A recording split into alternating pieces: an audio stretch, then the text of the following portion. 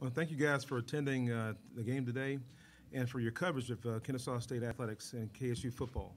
As you've seen, KSU and Conference USA released an exciting announcement regarding the acceptance and an invitation for membership beginning July 1st, 2024. I'm really excited for Owl Nation. Our ascent into Conference USA will help us soar to new landmarks.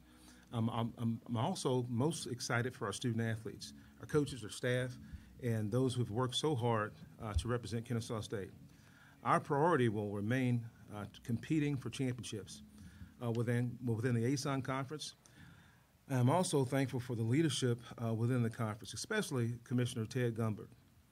President Schwag's leadership played a pivotal role in this opportunity, and I am grateful for our Board of Regents, USG Chancellor Sonny Perdue, our friends, our partners on campus, future partners with Conference USA, and all of those that made this possible. I look forward to new opportunities and achievements for KSU with a conference that has a history of growing its brand of all of its members.